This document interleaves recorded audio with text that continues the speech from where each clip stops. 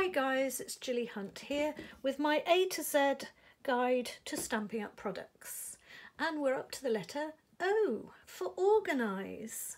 And you'll notice that I'm not on my usual background here because actually today we're going to do something different.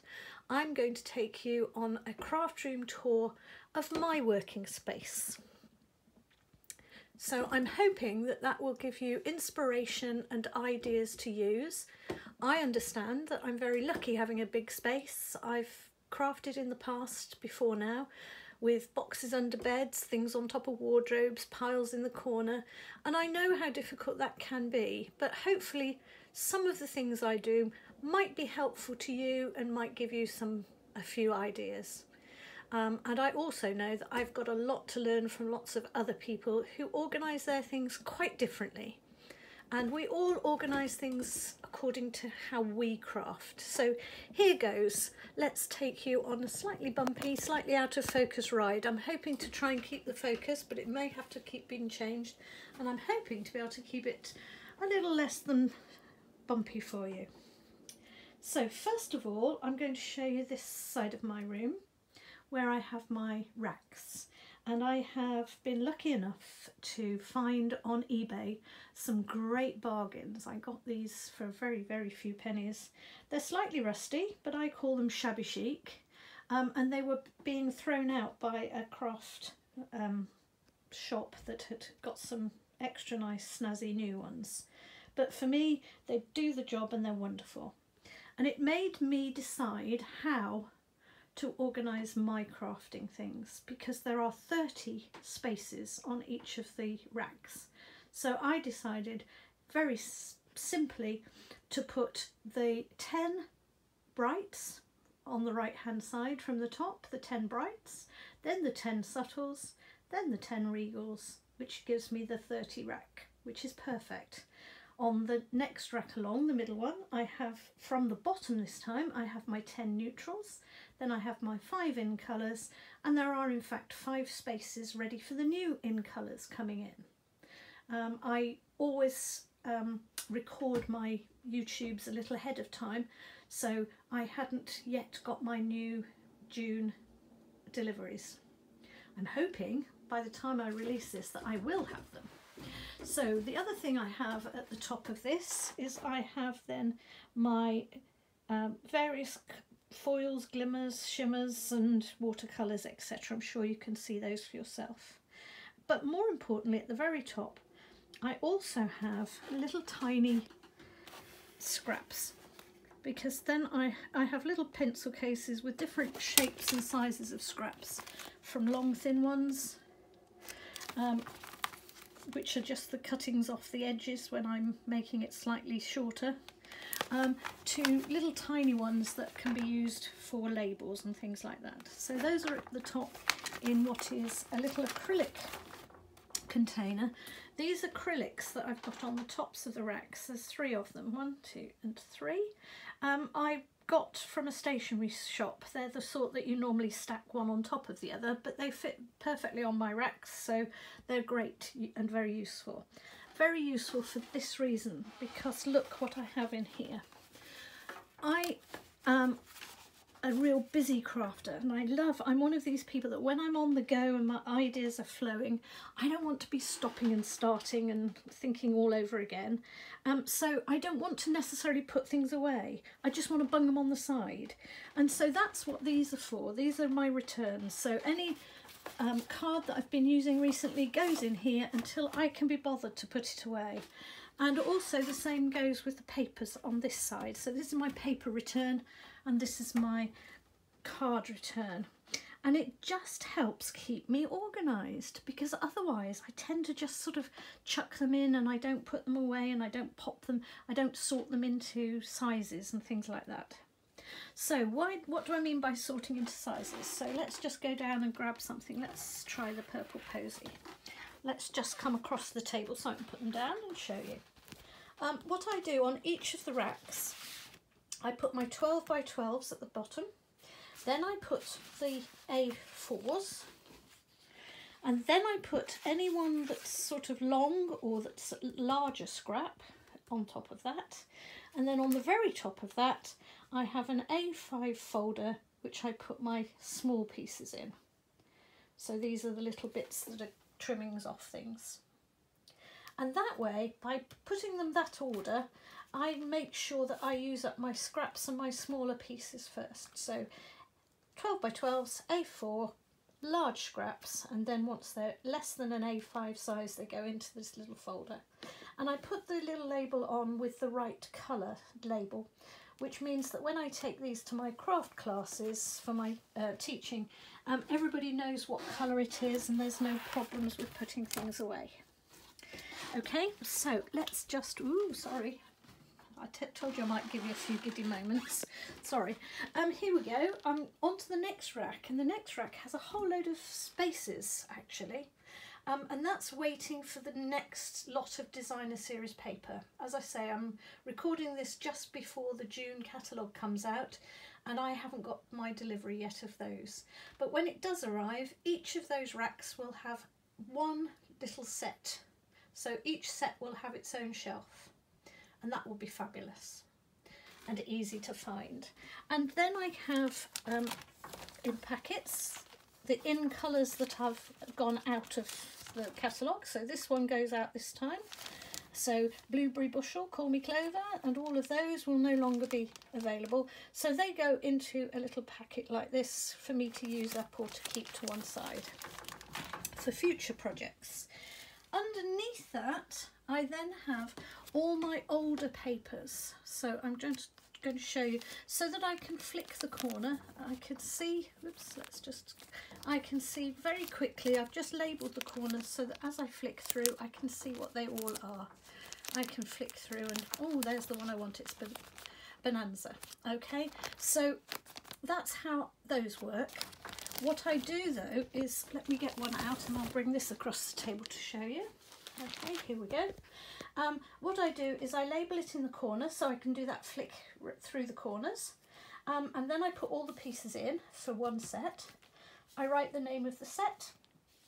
I also put when that catalogue was active, so autumn winter 2018, and I put the colours so I know exactly which they are. So I'm not debating, is that Emerald Envy, is it Garden Green, is it whatever. I will know because I've written down the colours. There we go. In the old days I used to just cut off the little piece on the packet. On the packet there's a little tiny writing with all that on, but to be honest my eyesight's not that good anymore and so when I'm trying to squint at it, I find it just easier to copy it and put my own mark on it. So there we go, let's put that back on the rack and keep tidy as we're being organised today. So that's how I work with those. And those packets that I had, here we go, this is one. These polythene packets, if you're wondering what these are, they're actually the covers that you can buy for albums, vinyl record albums, and these are the vinyl record album covers. You can buy them in packs of sort of 100 for very few pennies, and they are absolutely great because they are perfect for 12 by 12s. Okay, working around my room, I'm just going to take you for a quick, here we go. Here's where I have my cutting and embossing station. So this is where I keep my die cuts, my Big Shot, and all my dies and embossing folders. And they're on these metal shelves, metal drawers, which I got from IKEA. They're great. And if I just pull it out so I can move it, these are all on casters, so really easy to move, easy as could be, can do it with one hand, and it means then I can have them right up next to my table here, which is where I have them when I'm working on my own, but it also means I can move them away and have them in a different corner or out in a different room even, when I want to have people round and I want to have a chair up against the table. So I have enough room here to have a good 4 to 6 people sitting along the benches and along the seats here, and I can put an extra seat in at that side too, which is fabulous, which is great. I love it, I love it. There's nothing nicer than crafting with mates. So how do I organise my folders here. I normally, by the end of the season, have 2 boxes, but I've cleared away last season's stock, and this is just the new season stock. And what I'll do is normally have one for dies and one for embossing, but until then I've just got the one. So at the front, let me show you. Sometimes I get a new pack and I don't want to open it straight away for whatever reason. Sometimes I win them in raffles and I don't want to necessarily open it in case I want to sell it later on or pass it on as a nice present or gift to someone. And of course they don't want it to be used. So I put them in here, and on the front I put the name of the set and the number of pieces. So it's 18 pieces, 18 little die cuts. And on the back I do a photocopy of from the catalogue page, just so that I've got that and I know what that set is. So that's what I do, and I put that away until I'm ready to use it. And then when I'm ready to use it, so let's look at one that's being used. Here we go. I'll just have a look at this little set here. So this is Christmas layers, and there's my number. So it's 7 pieces, and I've written 3 large and 4 small because there's 3 really big pieces and then lots of little ones. So then we know whether we're looking for a little one or a big one if we've got one missing.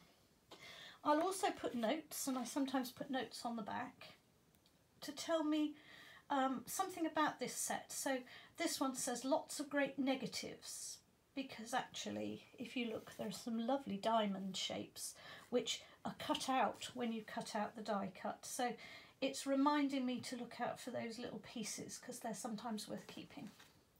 Now behind this I then have the set itself, and at the back of the set I put in a little bag. Now you don't need this if you're not a demonstrator, because you're going to be keeping them nicely in your box.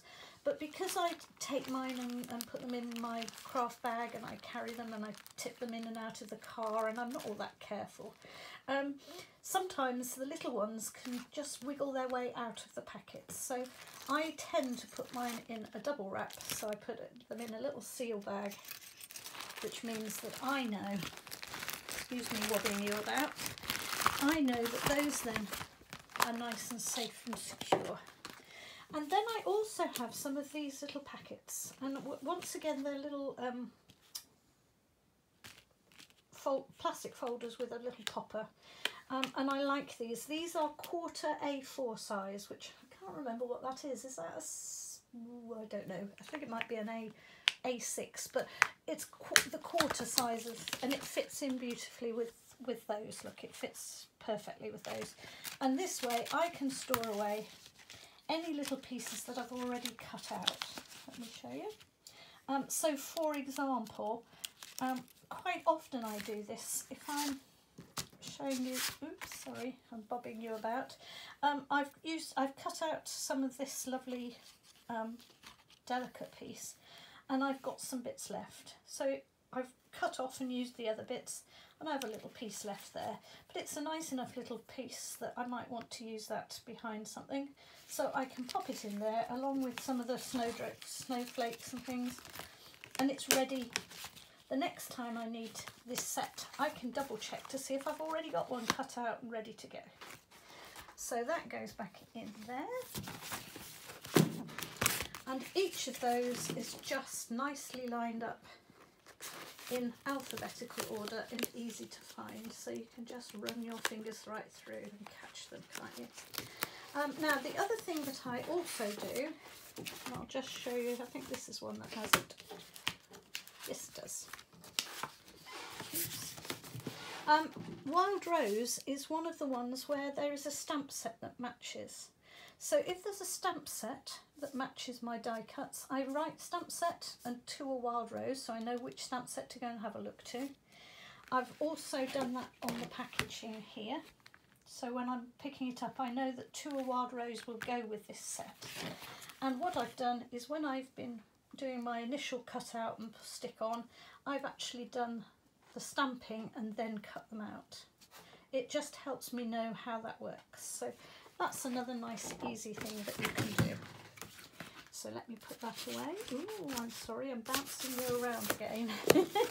It's quite hard because I'm holding the camera with one hand and talking and moving and picking things out at the same time. So this is the back end of this, where I have all my embossing folders. So here we go. What I do is exactly the same.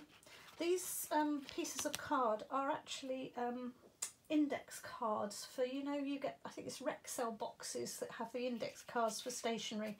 So I just use that. Then they're ready cut, but you could cut your own if you wanted to. These then I just emboss, and that becomes my sample.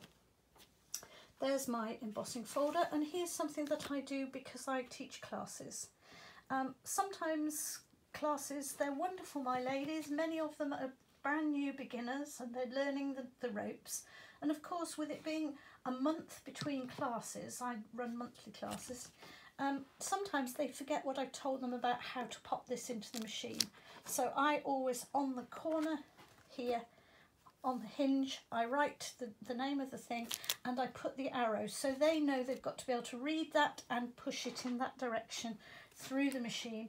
Then they're not going to break my hinges. So there we go, that goes in. Oh, let me pick it up, and that goes in at the back. And I'm whizzing you around again, I'm very sorry. Let me just put my finger over it so you don't feel too sick. Okay, then I have my next part of my my craft room is my old but good wall, I call this, my little old but good wall, which has all the lovely old things that are old stock. So I know these are wonderful things, I certainly don't want to get rid of them, and I'm going to use them for my own use when I make my own personal cards. But as a demonstrator, I don't want to be using these because they're now no longer in the catalogue. But just a little hint for you as to an idea for putting away your ribbons. These are put on, let me show you. Oh, and do you know what? I didn't show you these little samples. Let me just go backwards a little bit. These little samples are how I put my card stock and my papers to one side. Let me just show you. So I have, oh, I've got it. Hold on, let me take it off. Whee! Sorry. Here we go. Here we go. So here are my sample sheets, which I should have shown you when I was talking about the cards and papers. So when I do my papers, I divide them into little 1-inch squares and I stick them on a sample sheet like that with the name of the set at the top and the details on the back to tell you what's autumn, winter and what colours there are.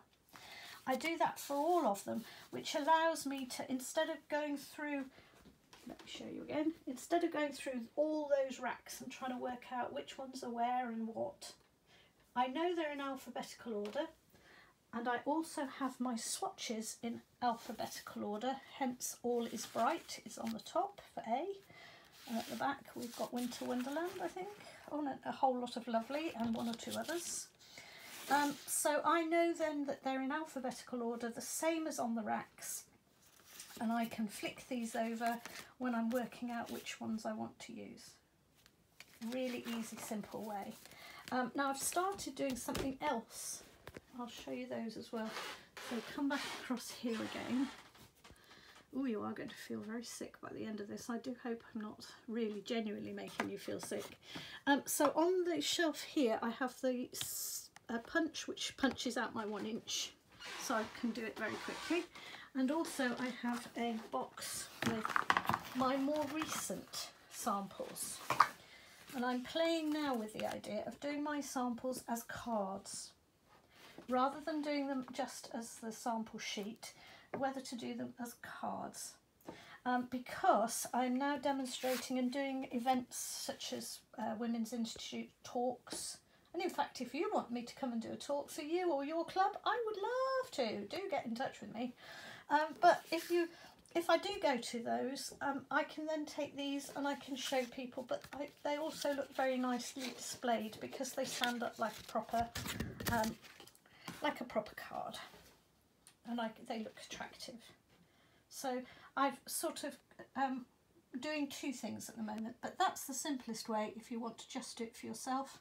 This is an idea if you are a demonstrator and you want to use samples in a way that you can display. Okay, so sorry, that was a detour. Let's go back to the ribbon. So let's put that my finger over there so we don't all get giddy. And here we go, we're going back to the ribbons. So just to show you the ribbons, I thought I'd show you how it works. You know the little hooks that you put your spoons and your things, like your sieve and things, in the kitchen? These are these S-bend ones. And I've just hooked it into the top of what is the normal little hole that comes under a normal bracket on a DIY store type shelving unit. So all you do is you hook the little S-bend in at one end, then you hook it into the end of your curtain rail, and this is one of those expandable curtain rails, so it goes all the way along here, and we have another S-bend. It's probably easier to see on this side. So there's my S going all the way around here and up, and it goes into here, so it hooks on nicely. I don't have to tie anything, and this goes to here.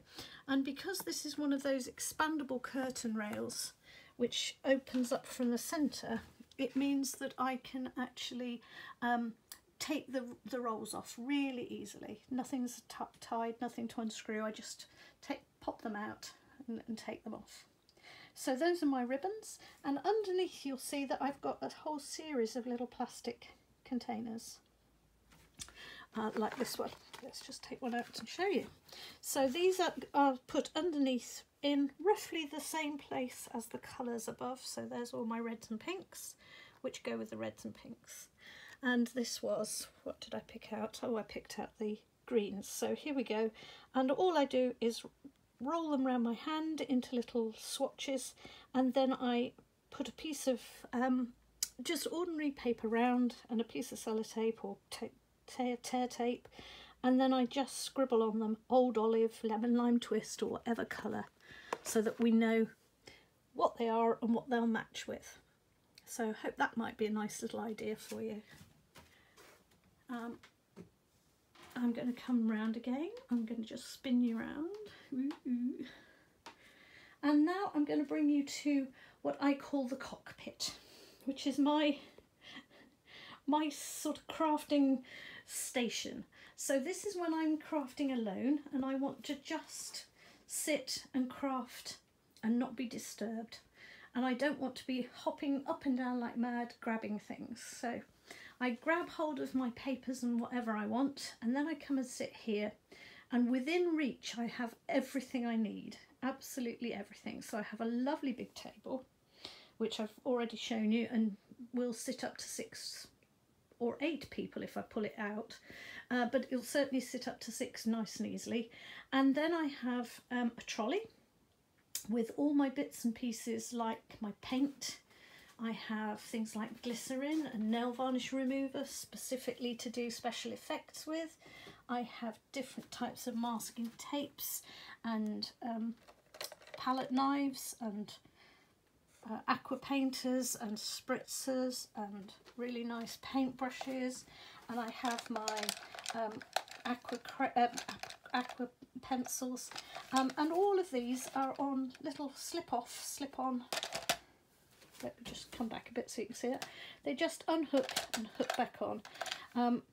They were available from IKEA a long while ago, and they may still have them. But the lovely thing is it means I can unhook them, I can bring it across to my table, I can pop it down on my table, and I've got a nice working pot of pencils right next to me to do some crayoning with. So let's pop that away. And that has everything I need there. If I come up, I then have my Stamparatus and my cleaning scrubs, so the things that I use quite frequently. I then have my lovely shelf of stamps, And above that I have currently got some nice little displayed cards. But on that display cards shelf, which goes on and on and on for quite some time, goes on and on and on, I actually have enough room to have lots more stamps. So these are just the ones that are carrying forward at the moment. So I will have far more on the next shelf up. Now, first of all, I put a piece of washi tape on them, which tells me that that's this season's, so I know if I'm looking for something for this season, that's what I'm going to look for. Other seasons I might have put a coloured one, a gold one, or a blue one, or a green one, so the same washi tape just lets me know which catalogue they're from. And then I put a little circle like that if I know that I bought this stamp set and I know that there is either a punch or a die cut to go with it, or an embossing folder, but it's one that I don't have. So that's when I don't have it, and then I simply colour it in when I get it. So for example, Garden Shed doesn't have anything to accompany it, so there's no circles there. This one has a die cut, or I think it might be a punch even. I think it's a punch, but I don't have it, so it's got a gap, and then I colour it in.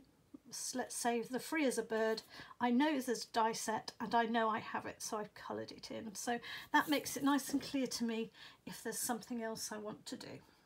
Now above that there is a little book, here it is, and a little set of sheets. So I'll just show you these. We'll bring them round onto the desk. So first of all, when I get new stamp sets, I simply take 2 photocopies. One to go in here, and I just photocopy the little front piece. And that way I now have a little booklet of every single stamp set that I own. So I can go through this and I know what I've got and I know what images there are. And it's great because I can go downstairs, watch a film, sit and scribble and make ideas, and I know what I've got. I know everything I've got. But the other thing that I often need is text. Now there are great ways of doing this on a computer, and there are special apps that you can get that will organise your text for you and your stamp sets for you. But I use a computer all day, every day for work, and to be honest, when I'm wanting to craft, I want to have fun. I don't want to be picking up a computer again. So this, all I do is I take the second sheet. I said I made 2 copies, so let's say I've taken 2 copies of this. One goes into here, and the other gets chopped up into just, I get rid of the pictures, I just take the text and I put the text here with the name of the set, and that way I can get these sheets out and I can spread them out, because sometimes even though the wording's what I want, it might not be the right size, or it might be that I want more curly writing or straighter writing or a different style, and this is a great simple way of doing that. And at the moment I haven't got them in a folder because I've just been sorting them out ready for the new catalogue, but usually I put them in a ring binder so I can flick through the pages somewhat easily. Okay, so that's how I sort out my stamps. I'm going to leave things, I'm going to be in an awful mess in this craft room in a moment. Okay, so on to the next part of my craft room. So that was my stamps up there. Now I'm going on to this side, and I have all my markers and pens in these racks. Now these aren't Stampin' Up racks because I had these for a long time before, and I collected Copex markers, as you can see, and this is only a small portion of the markers I do have. I have another set somewhere else in a special binder, but these I keep on here, and so I organise these in colours to match up with my Copic markers. So I've got, for example, if I come from the bottom here, I've got all my greys, then I have my neutrals, then I have my which do I have? I have my blues, so these are my sort of more pure blues, then I have my bluey greens, then I have my greeny blues, then I have my green, and then I have my yellowy green, and then my yellow, and so on. And that's the system that the Copic markers have. So that's why I do them like that. But you do them how you like, and I would suggest that you kept them in your same order in the same way as you keep your papers and your inks, because that just makes it all very easy. Above that I've got my punches, and again I put a little piece of washi tape on. Here we are, look, just on the corner, just so I know which catalogue these are from, in case they get mixed up with my others. I've got an awful lot of punches elsewhere in my room, and sometimes they get mixed up because I'm using, but at least I know that these are all the ones that are in the current catalogue. So that's how I do that. Coming across, I have washi tape hoops, and this is just one of them. I've got several around the room in different places. I almost use them as a kind of decoration. But what they are is they're embroidery hoops. Can you see the little screw at the top? Which allows me to use them and pick them up like this and just use them on the hoop. Or it means I can unscrew them, take the one I want, screw it back together, and that's fine. So those are good fun way of keeping your washi tapes amused, and they're also quite pretty on the wall. Look, see, in amongst all my let's just see if I can get it into focus. In amongst my pictures and things, I have a few of these, and I have them scattered around the room, different colours. So this one is my metallics and my pinky reds and my black and whites. So I don't know what the yellow one's doing on there. That needs to be moved. Okay, and underneath this I now have my carousel with all my inks. Next to my carousel with my inks, I have my tote, and my tote is something that I think is invaluable. Sadly, Stampin' Up don't do one. I do hope one day they might. They have done different kind of containers, and I love this one, which I have from Stampin' Up, which is my little small one, which I keep at the back so I can just run away down the garden and craft, and I have just a few supplies in there.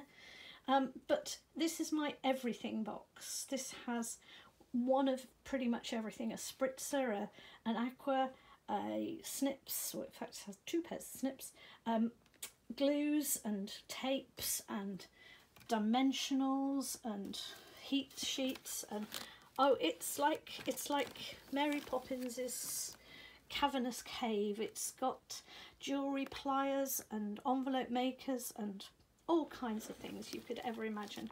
So I would suggest, if you can, to get yourself some kind of a tote bag. I also clip my heat gun to it with a peg. I just have a little peg that clips onto there. That way it's plugged in all the time and it's ready to go, ready for action.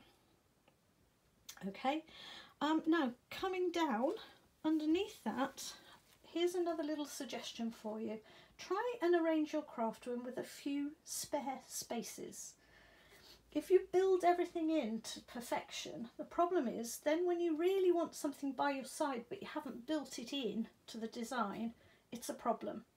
And I love these just little gaps I have between the drawers where I can slot in on the floor my trimmer and my scoreboard, because they're then really easy just to grab hold of. When I'm sitting in this chair, I can just grab them without thinking. Okay, and I can also stock them away so they're not cluttering up my desk. Although I have my ribbons on the other side, I also have a drawer of ribbons for my current ribbons, and I just keep these in little containers like this so I can zuzz them in and out. And these are my current ribbons. And then on the side here, it's got a magnetic strip on the back. I've just made a little sampler so that I can put these up against my colours or against my card, and I can just see what those ribbons are going to look like. And I will fill this up with the new season's ribbons. And I close it like this, and there is my details on which ribbons they are, how much they cost. Let me just see if I can focus it. Ooh, here we go. Which ribbons they are, what colours they are, what price they are, and those sorts of things. So I can use them and I know what I'm doing. And that, because it's got a metallic, just a piece of magnetic tape on the back, I can just bump that onto these metal units and it just sticks. I also have my to-do list in the same way, that has magnets on the back. Here's my to-do list. Ah, scary, put it away. It's a Sunday, it's not a to-do day. Okay, so I have all those things there. And then coming round, this is my desk, and I have my huge glass mat, which I absolutely love, which I can't get in one go, I don't think, can I? Can I get it in one go? Well, anyway, it's quite big, which gives me lots of space to work. It's also dead flat, so stamping works well. You really need a flat surface for stamping if you possibly can. And then I have something which I kind of developed, I hadn't realised, but I had my shelves up just away from the desk originally. And then I worked out that if I put the shelf in at the right height and my desk was right up next to it, I actually extend the desk along, because these are flat now. This is straight across from the desk and across, which now means that I can have the things on my shelves, which are my blocks, my little teeny blocks, my daubers, my sponges, my cleaners, all my things, and they're all within my fingertip reach, as if they were on my desk, but they're actually just off the desk, so it keeps them tidy. I also have my notebook and pads, because I like to do a quick jot of notes, because sometimes when I'm working I start to make something and then I get an idea about something else, and before I forget that idea I like to jot it down, so there we go. I've got all sorts of bits and pieces in my little containers, and then I have a shelf for my heat embossing, which contains all my little stamping jars of embossing powders, but it also has the powders in containers so that I can just grab a container ready to go. There's the white ones ready to go, and on top I just write down what they are. Great way of doing that.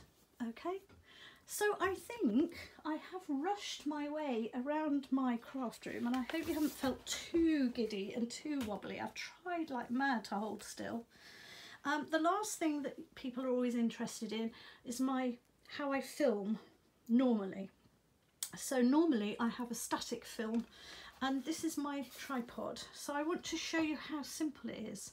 It's actually an old film camera tripod which I had from a long time ago. It's very wobbly. It's not a particularly sturdy one, and I have a huge big bulldog clip at the back there. Can you see? Oh, here we go. And that big bulldog clip there is what I clip my camera, my iPhone camera, to the upright with. So I just literally bulldog clip my camera into place. And these are lights from IKEA, and because they are all the way round, there's no gaps, so they're all the way round and they're quite opaque, it means that you get a diffused light. So the only thing that I've changed is I've actually put a daylight bulb in each one. And 3 of those daylight bulbs is all I needed, and that means I can pull this, and I'm not going to do it because it's just going to be in the way. I just need to pull it across, and it moves very easily and very quickly. It's fairly simple to move. I just pull the whole lot across over the top of my mat when I want to film, and this glass mat flips over, and there is my Gilly Hunt surface that I normally film on the back. So I flick the mat over, pull the tripod over the top, and away I go. So that's how I do it. And before I finish, I just want to show you something that I think is really important because we all need to start somewhere with organising. And I have to say that Stampin' Up have probably done my job for me. Because if you go to page 145 in the catalogue, you will find the most stunning organisational trays and containers and cubes. They all clip together so you can change it round to suit you as you get more or less product. You can add another layer, and if you look carefully you can store your pens, your inks, your punches, your ribbons, pretty much everything. So please think about it before you decide how you're going to organise your craft room, and go on to page 145 and take a really good look, because it's a great place to start. I hope somewhere in amongst all of my ramblings today you will have got some ideas, and you may or may not like the way I've done it, but I hope you've enjoyed my tour anyway. And I look forward to seeing you for the next in the A to Z, which will be P for punches. Thanks very much. Bye bye.